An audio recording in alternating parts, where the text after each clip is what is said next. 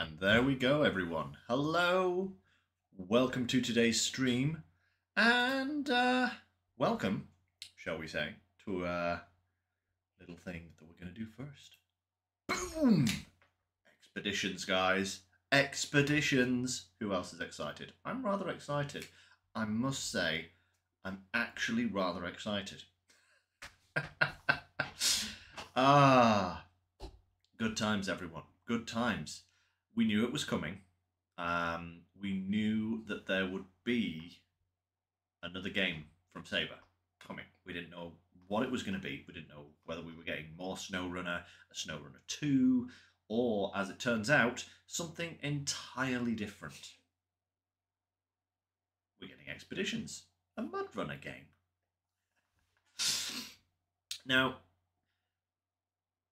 it's actually kind of... It's interesting, is what it is, guys. It's very interesting. We'll get into why as we go through this. What I've done is I've got the little video that they put out earlier this week. I've got that lined up. We're going to have another look through it, just to kind of refresh our memory on it. And then I've prepared some screenshots and downloaded a few extra pictures from like the Steam page and stuff like that to pick out a few interesting bits and bats. Some of them you might have heard of, some of them you might have cottoned on to already yourselves, but we're just kind of going to cover the whole thing, you know, and I'm going to give my 2 cents on what I think, because honestly, the more I hear about this, the more kind of intrigued and fascinated I am by like what kind of game this is going to be. So yeah, before we get into today's SnowRunner stream, we're going to take a look at this. We're going to have a quick discussion, and then we'll get on with the off-road trucking, as they say. So let me just get this wired up here correctly. We'll have a look at these screenshots in a second, but first, let's just turn that off for now, and let's bring up the actual video that Saber released earlier this week, and we'll have a quick watch and just refresh our memories. Here we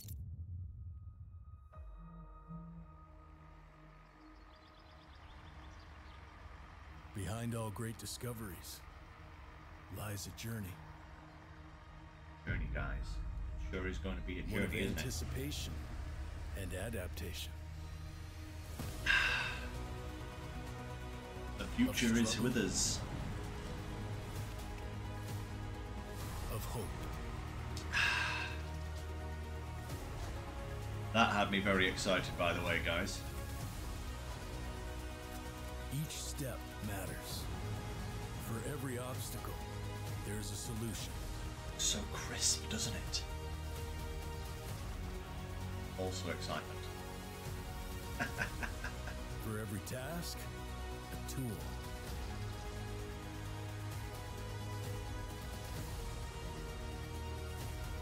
New stuff. All good, you know, all good stuff here.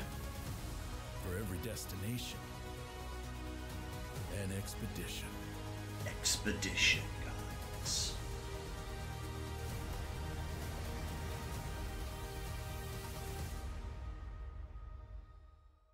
And there we go.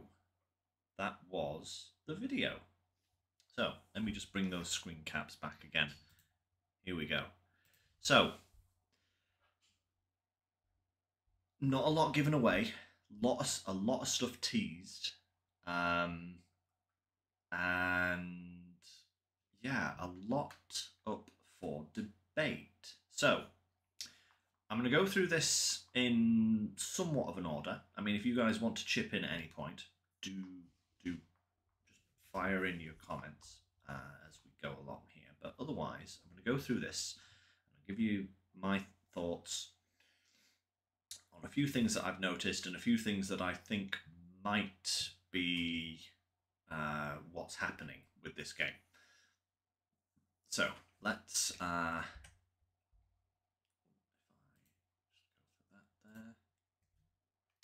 go. Right. So, vehicles. First of all, lots of them on display. Not necessarily all in the video. Some of these only popped up on the screenshots on the Steam page. So if you haven't checked that out, you might not have seen these. But yeah, so we've got the Don 71, looking, I must say, a lot swankier than it does in SnowRunner. And I'm not just talking about the paint job. I'm talking about all of the rest of it. the bumpers, the roof attachment, the tires. It's a whole new beast. It's a big boy now, But, nice to see some lesser used vehicles being kind of showcased here early on in the trailer. We also saw the Yar. Yar's back. Again, with lots of extra bits on it. You notice down the sides, we now have fitting points for fuel and repairs, which looks pretty good. And on the bumper at the front, there's also a fuel can behind the grille. Interesting place to put it, I will say. I'm not quite sure whether I would want a fuel tank right behind the grille designed to absorb impacts. But practicality aside, nice to have some extra modelled bits on these vehicles. And then the Scout 800, looking like the Don, suitably beefy, much beefier than it ever did before. Yeah, I'm kind of liking these new additions that they're getting, these vehicles. So this was the first screenshot that I took from the Steam page. So we've got the Warthog here, one of the smaller off-road class trucks. Generally not used, in SnowRunner. At least from my perspective, I've never really used it. I've never found a use for it, because every other truck that I've had has been more capable. But here it is. This is another screen from the Steam page, and this one I've got on here because it's actually showcasing 3 vehicles. Again, only one of which appears in the trailer. We see in the background, in the very background, we see the Bandit, KRS Bandit.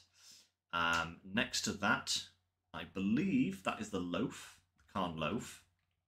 Although it looks kind of like a futuristic minibus here than it has done in the previous incarnations. And we also, off to the left-hand side there, we have the Steppe Crocodile.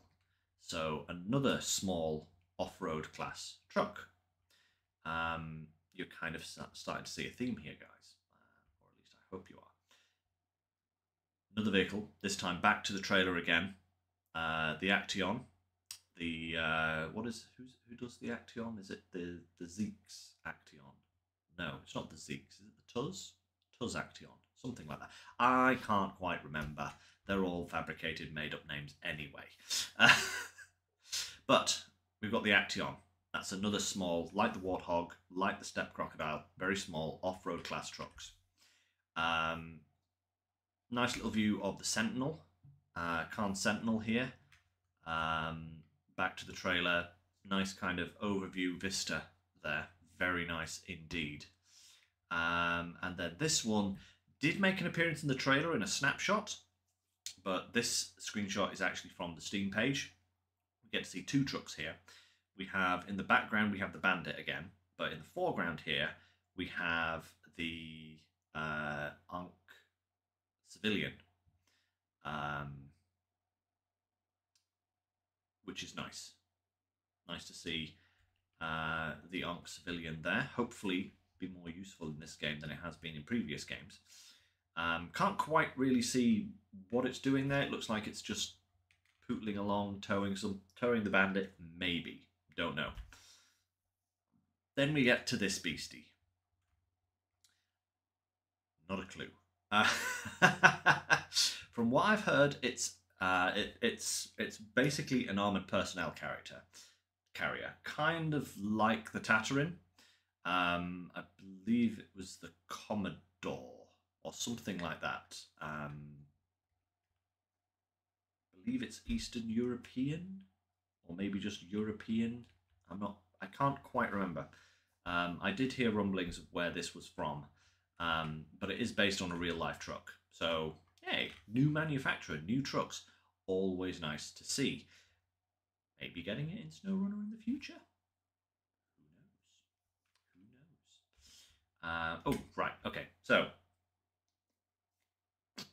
those are all the vehicles that we have so far seen, either in the trailer or in screenshots.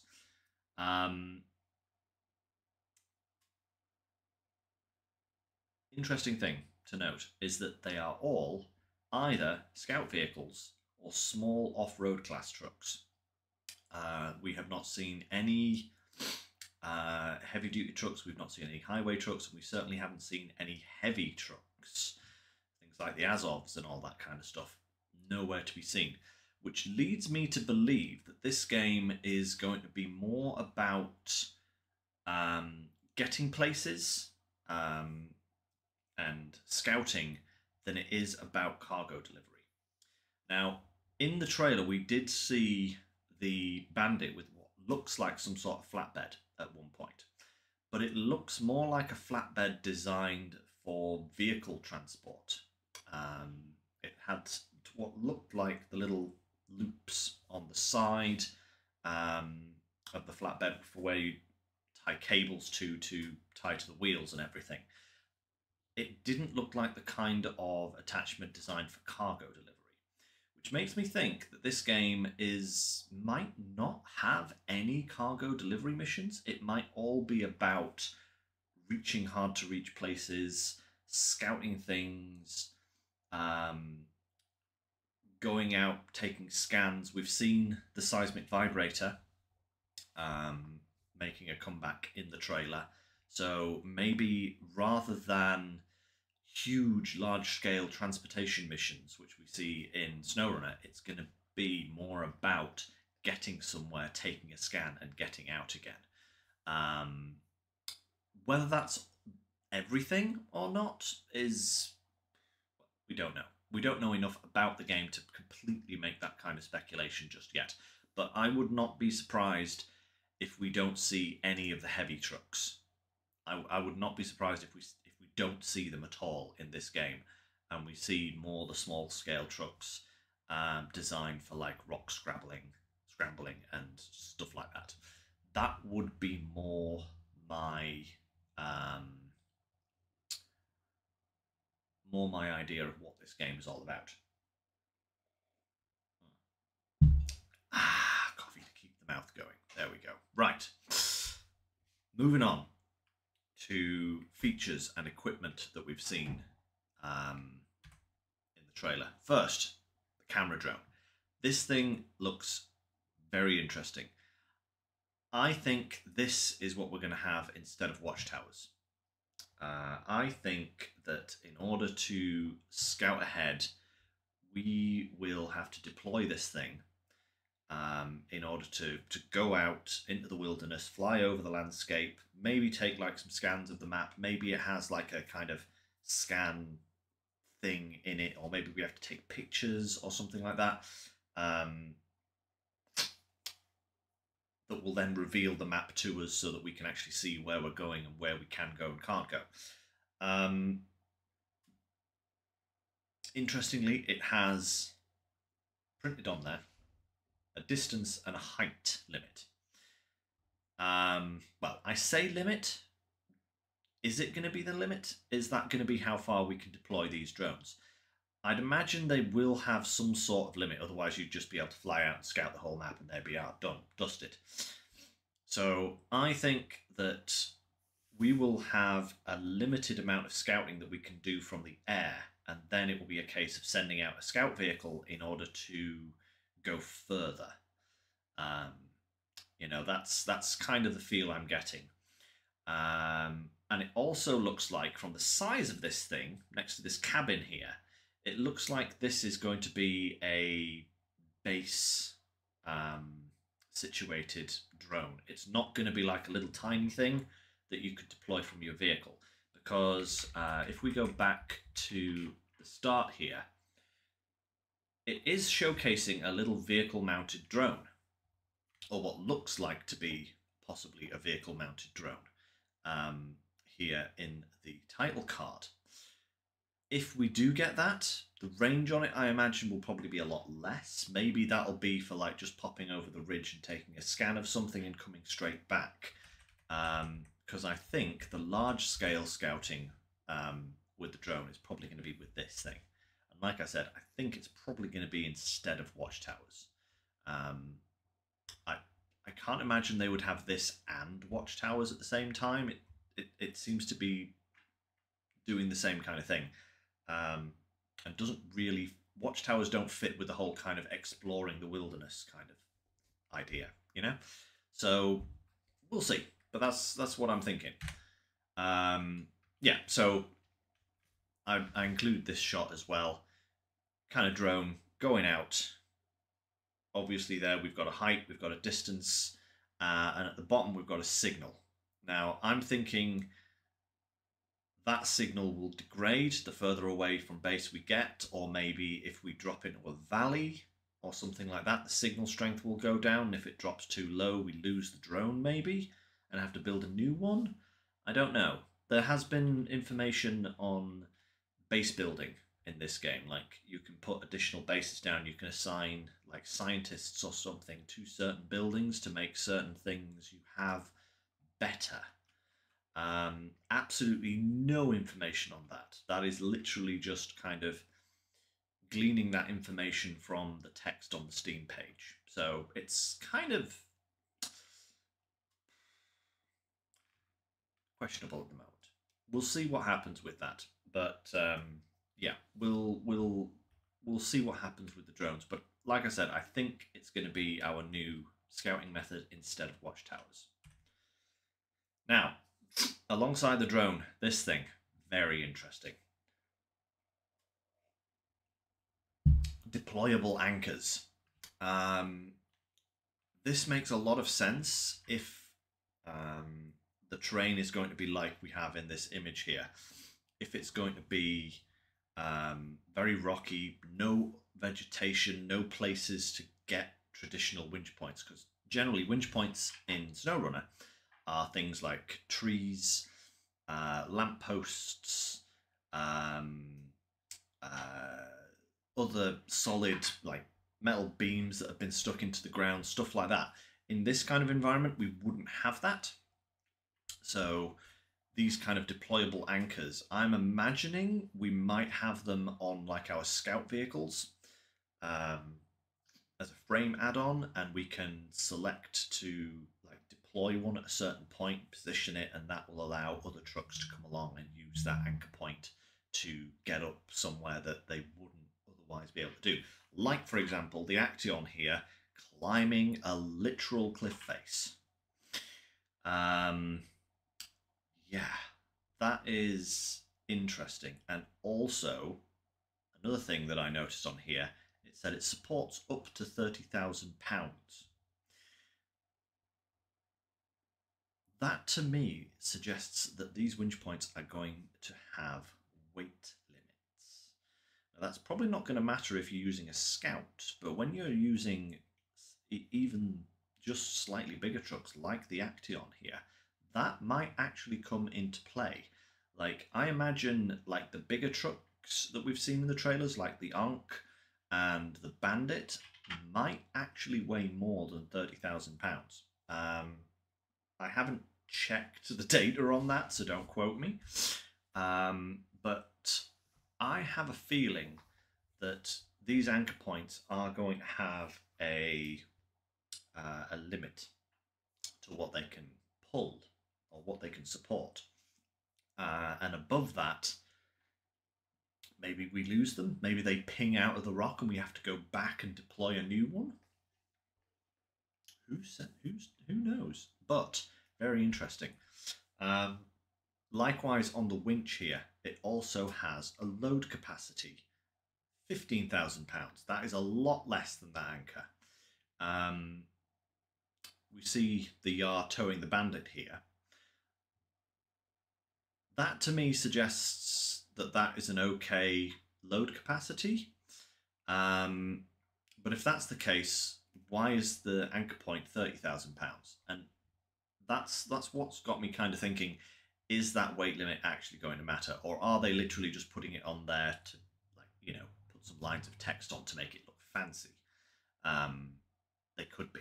They could be. Is the actual weight limit going to matter? It would be interesting if it did, because when you think about it, the mechanics of a real life anchor point, mechanics of a real life winch, they would have load capacities.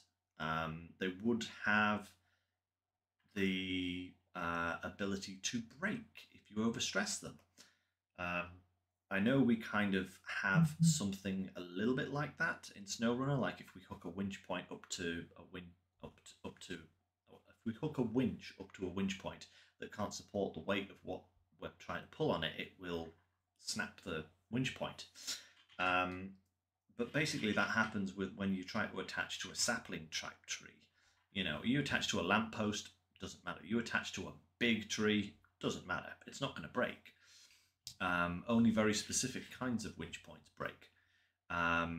So again, what's the details here? What is this weight limit, and is it going to matter at all?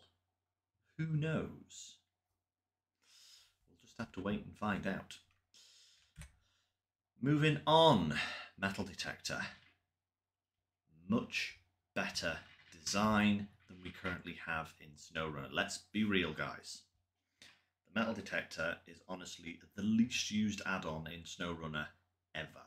It is utterly pointless, because everything that you need to find with the metal detector can be detected with your eyeballs, if you know where to look. And nicely enough, the game gives you a great big yellow circle of an area of where you've got to look for items that you've got to detect with the metal detector. And then it'll even show you on the map, once you've gone reasonably near them, that there is some sort of object there. So the metal detector, utterly pointless. They're bringing it back as a roof-mounted add-on for scouts. Now that is intriguing, because it actually means that, that might mean that they're putting a better use to it. That they're actually, they've taken a look at SnowRunner, they've noticed that it just doesn't work in its current form, and they have redesigned it and completely redone the system. Items detection by colour system with an augmented reality display. That, to me, sounds like we're going to get some sort of topographical map on the ground around our vehicle when we activate this thing, and different things will ping up in different colours, and we'll be able to find specific things, maybe even buried under the ground, which would be great. It's like a little scavenger hunt. That would be brilliant. I love that idea. So, again, hopefully good progress. And then we have this thing. This is not in SnowRunner at all, but apparently it was in Mudrunner. Not really played Mudrunner, so I don't know. I never even knew this was a thing. But a real-time water depth kind of warning system? Yes, please. Yes, please. That is so cool, because that means you can actually go into rivers, you can actually go into lakes, and you can try and work your way through the depths without having to see what's underneath you, and actually not be too much at risk. Obviously, you've still got to worry about current and, sudden drop-offs and stuff like that, and, actually navigating the terrain underneath the water. But this is actually really exciting. I'm really looking forward to having this as a feature that can be used just everywhere, It's really going to be good. And now we move on to the next thing I wanted to talk about, the garage. Garage has gotten a big update. This is the Warthog? No, Is it the Action? I think it's the Action. I'm not quite sure. The smaller trucks generally all look very similar to me. But just by the look of that, that is much different to the kind of thing that we've seen in SnowRunner. And it's because of this. This is probably one of the best ideas that they've had in a long time. So the roof racks and the side panels and the front mounts and the rear mounts, they're all completely customizable. So you can add fuel, you can add repair points as you see fit. So we see here, I believe that's the Yar. Is that the Yar? No, that's maybe the... No, that's not the Yar. That could be the Sentinel. Oh, no, it's not. It's the Marshal. It says right in the top left-hand corner there. Of course it does. Just to prove what an observant person I am. It's the Khan Marshal. And that's the roof rack. And we have 7 slots in the roof. And we can put different things into those 7 slots. So there we are, adding 30 litres of fuel. Here's the Don with a rear mounting point. We have a tyre, we have fuel, and here we're adding 50 repair points. So yeah, so we're gonna have lots more customization in terms of what we can take with us. So if we're confident in our driving ability, we can just load vehicles up with fuel and go repair points entirely, so that we have range. You know, if we're worried about the terrain that's coming up, we can put on lots more repair points, so that if we take a nosedive, we can fix ourselves. You know, it's such a cool little system. Really nice. I think that covers the garage. So this was just kind of a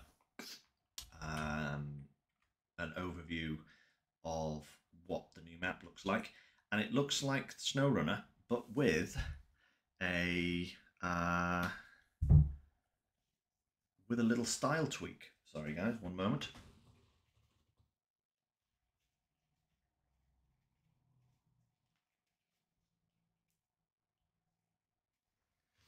Ah, it's better. My nose was on fire. So, that's the coffee done. So, the style of the game is very much like SnowRunner. It looks pretty much identical. It's like changing the font style. That's basically what they've done. They've just updated little bits and made things a little bit clearer maybe. But on the whole, looks the same, which is great. It means it's familiar. It means that, you know, players who really enjoy SnowRunner like myself can jump into a game like this and be instantly on board from the get-go, which is great. Yeah, so extra little things. Binoculars.